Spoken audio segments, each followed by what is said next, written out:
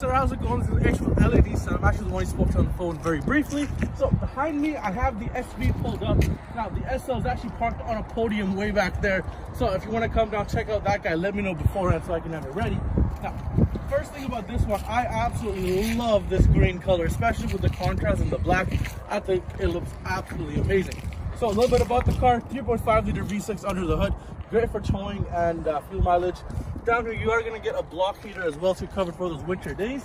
Now, being the Rock Creek, you're going to get the blacked out grille, blacked out rims, blacked out rearview mirrors, and of course, blacked out handles, which look absolutely sharp. Now, take a look on inside. You're going to get the high contrast orange stitching. Now, you're covered for winter with this guy as well. You're going to get heated seats, heated steering wheel, and a command start there too.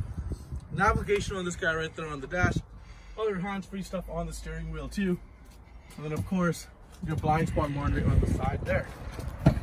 Now, all Pathfinders come standard with quad zone climate control. Now, what that means is people in the back can have the different temperature than the people in the front.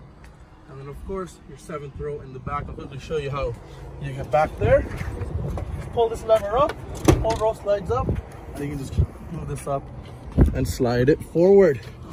You got tons of room in the back there. So, in the front here, first of all, you're gonna get those proximity sensors in your hitch down there as well. Opening this guy up. Rock Creek comes with rubber mats, so you're good for the winter once again. Tons of room back here, and then of course hidden storage down here. So let me know what you think of this video, and let me know when you want to come down and check one of these guys out. We only have two 2019s in the Rock Creek left, so let me know how you want to proceed. Thanks.